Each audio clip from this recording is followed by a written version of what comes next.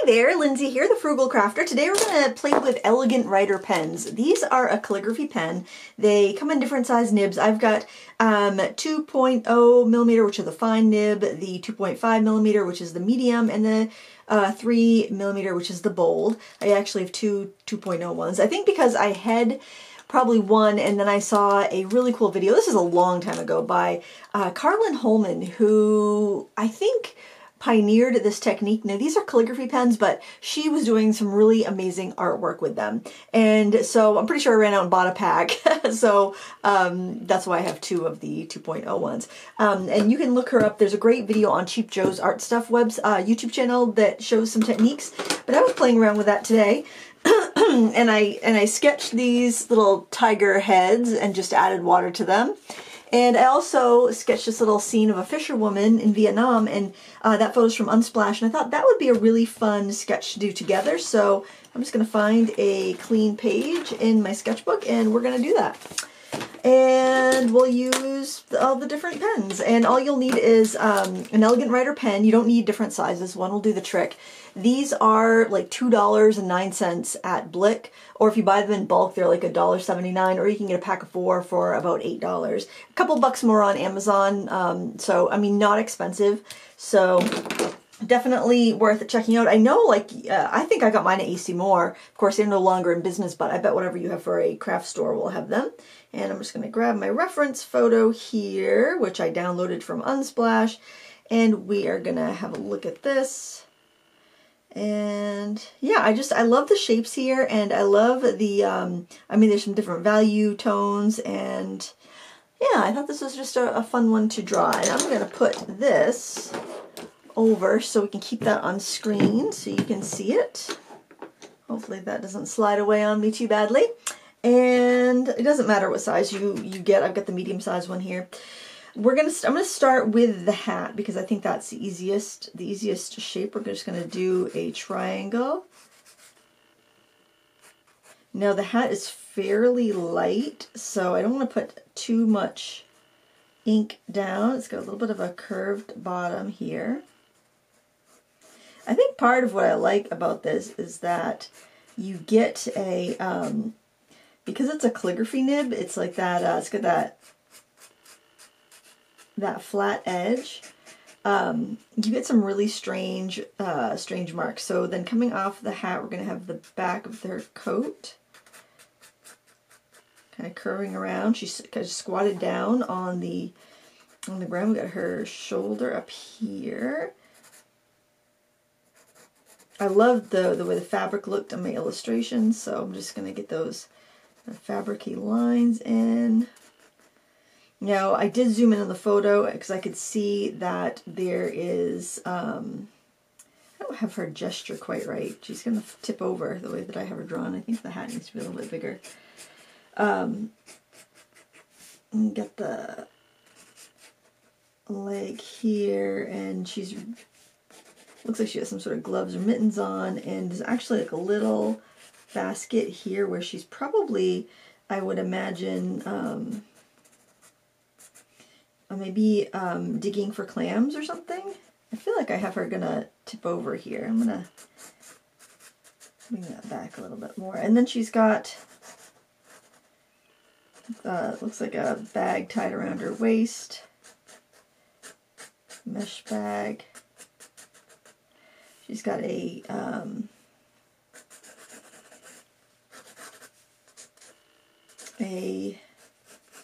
looks like just a mesh basket.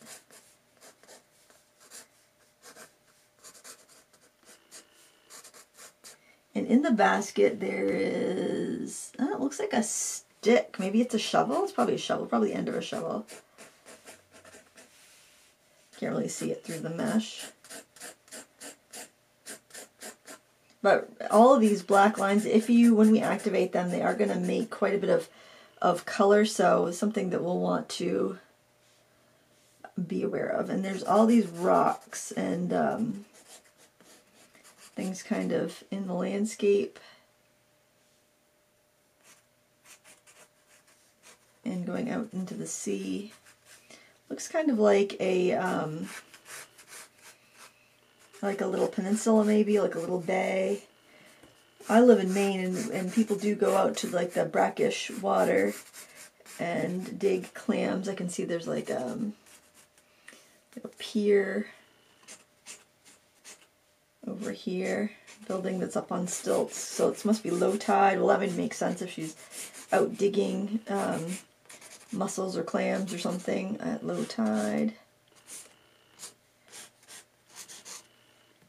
I feel like I have very lopsided buildings here. That's alright. Got the tree way up here.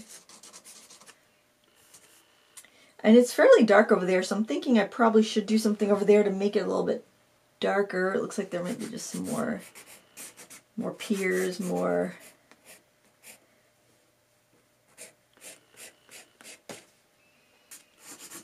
buildings, just more depth there.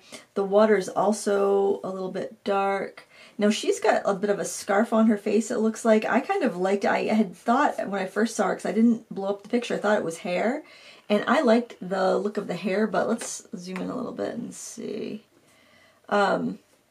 She's got a scarf. She's got a scarf on. I think I might switch to that smaller pen. I'm having a hard time to find a edge of the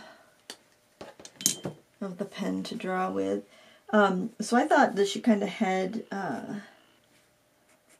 like hair, kind of. I actually like that. I like the hair and the breeze look. So I'm going to change that on mine. You don't have to do that. You can do it however you want. Got a little bit of a...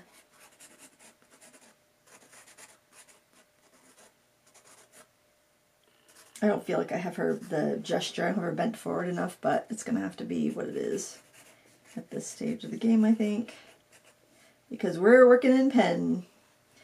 And she seems to have kind of like I bet it's kind of like a rubber glove type situation, probably to keep her sleeves dry so she doesn't get too cold while she's out working. And just see the little lip of her basket there. I'm going to have a little bit more of it revealed because it's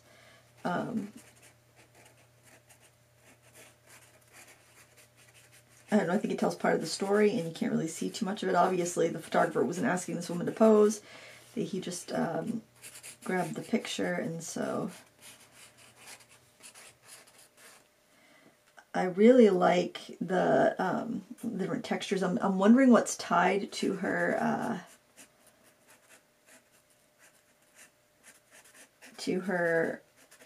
her thing there. Is it a looks like maybe a towel rolled up or something.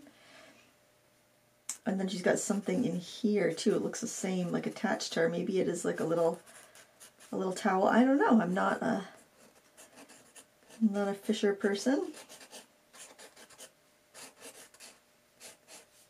These mossy rocks, though, they're very homey to me because I like to go down to the coast and spent a lot of time on the brackish water with my kids when they were little.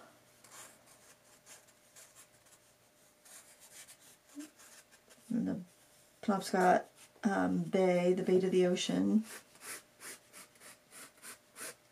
I think I like it when we have things that kind of cross the horizon, so maybe I should bring that water line down a little bit more. Now the water would be darker. If you squint and look at this, the water is going to be darker than well, you know, the shadows on her body are actually pretty dark. I almost feel like I would want to bring some more dark back there just to show that she really is on the water.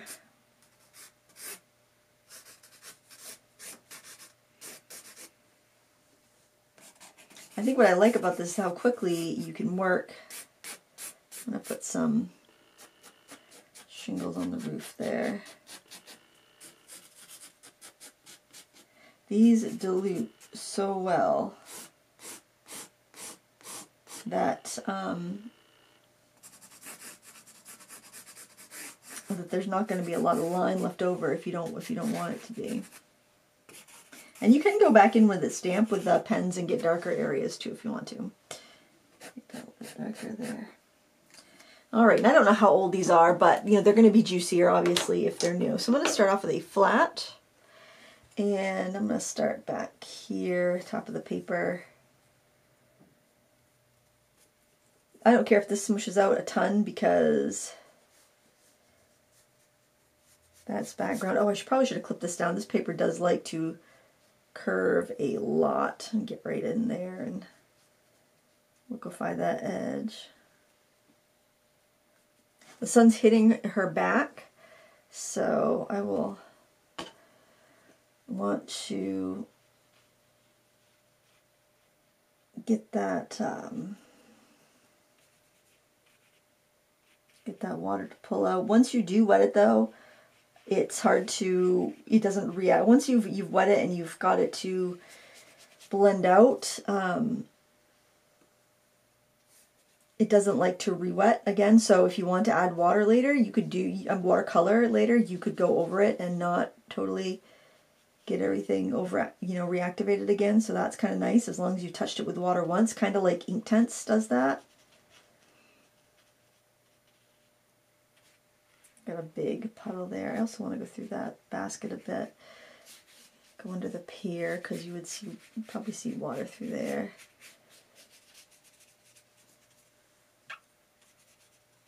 And that was a tree, but then I just kind of crapped out on the tree. Let's just I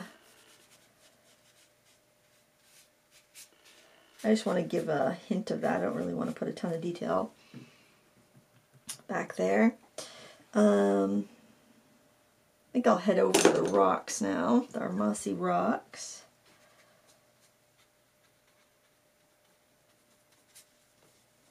You can scribble it onto a palette and then add more in as well. I don't know if that's really that effective, to be honest, but like if you wanted to put in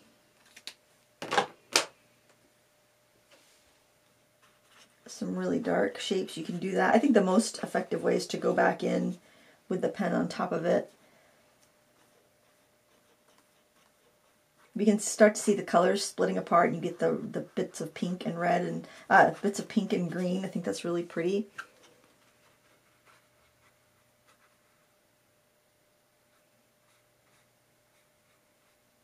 Like if I was going to add color, probably add red to her baskets, but I don't know if I would add much more than that.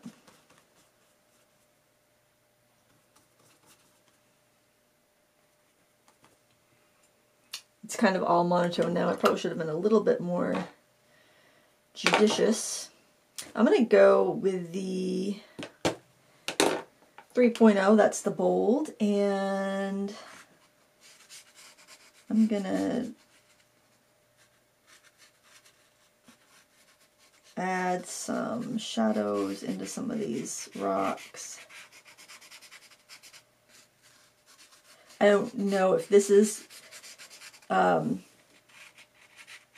recommended behavior or not. It doesn't seem to mess up the pens. And it does seem to keep leaching the ink out. The ink seems to keep coming out, so I think it's alright.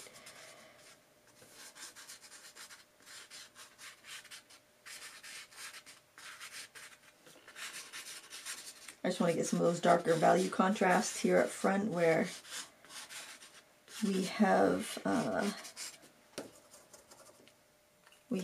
those dark, really strong contrasts.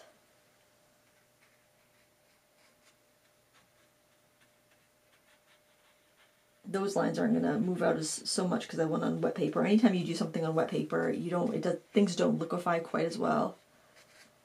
I might be overdoing it on this one. It's so funny. Sometimes you hit something just right, and then you go to try to repeat it in like a lesson or something, and then it's you can't recapture the magic. It's like, oh, this is not as good as the first one I did. Now I want to make sure that I don't completely make her too dark. I want the folds in the fabric, but I don't want to get her back really dark. The front can be dark. This side can be dark.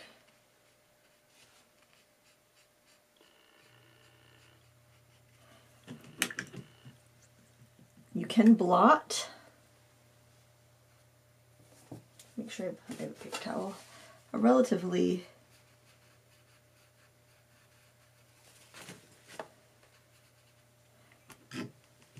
get a blot quick, and when you blot you get more of a pink.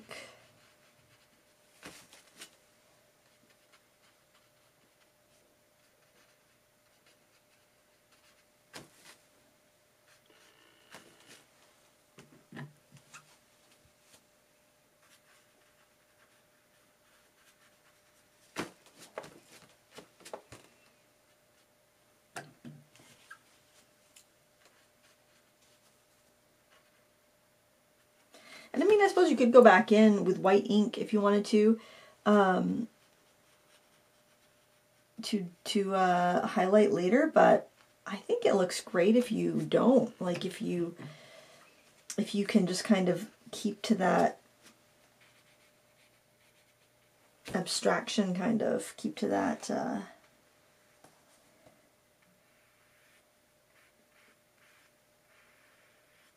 spontaneous look there.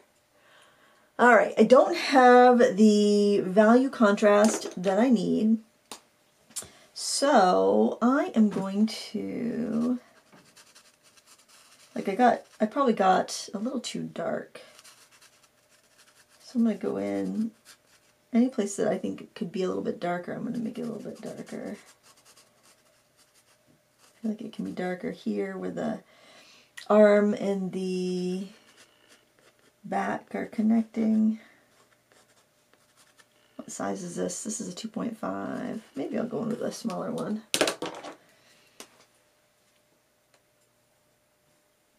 And this net, it's kind of netted bag or whatever that she's got around her waist.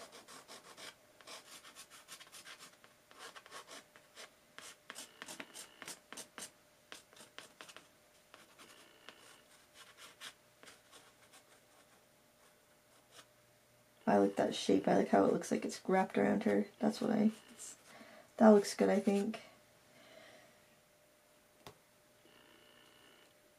Yeah, her pants are really, really dark. I actually suppose it could be a skirt that's kind of wrapped around. I think it's pants. I think it's pants, and she's got this these gloves that have a pattern on them.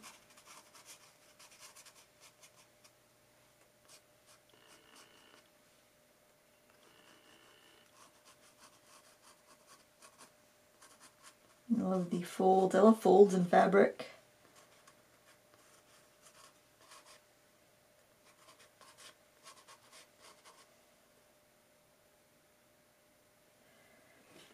A little bit of a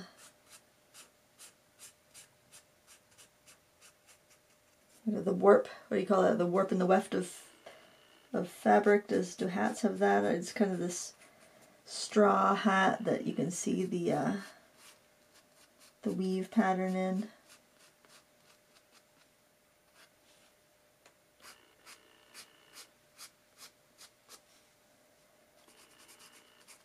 My choice to do make that hair instead of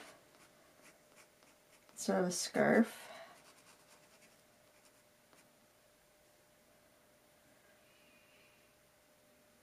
There is stuff in the basket here. We can't really tell what, but it's just kind of like darker there.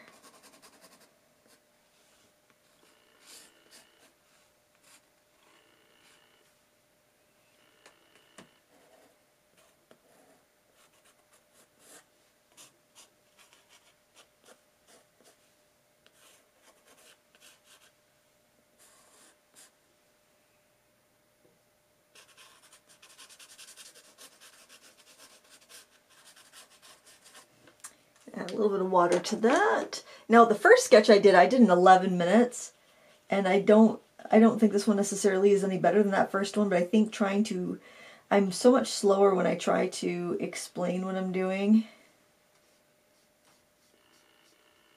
It's also kind of hard to stay in the zone, but man, this is fun. And it's just a $2 pen, you know, it's not like, you don't need to have more than one. It's nothing fancy. I think that's what I really love about it. It's accessible, And there's so many options, you know, you can add color to it or you can just leave it the black and white. I'm going to add just a little bit of color back here. Maybe blot it to give it that more of a pink tone if that works. Oh, it does work. That's crazy. Blot it and you get more pink. That's fun. But there you have it, a little demo with the Elegant Writer. If it was too fast for you to sketch along, you can always watch it back and pause. I will link to this photo that is from Unsplash. I'll turn it around here so you can see it. But I just love that gesture. I think that looks great. Gesture I did not get right there. I think I did it better the first time. I'll compare. We'll see the first one. You can tell me which one you like better in the comments below. So that's the one I just did.